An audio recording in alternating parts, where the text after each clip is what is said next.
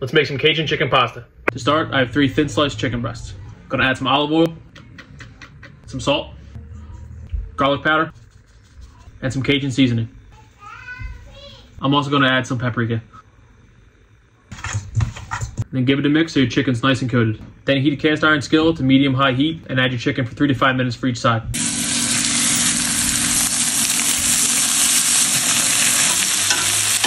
To that same skillet, add a half stick of butter, melt that down, and then add 1 tablespoon of minced garlic and 1 onion.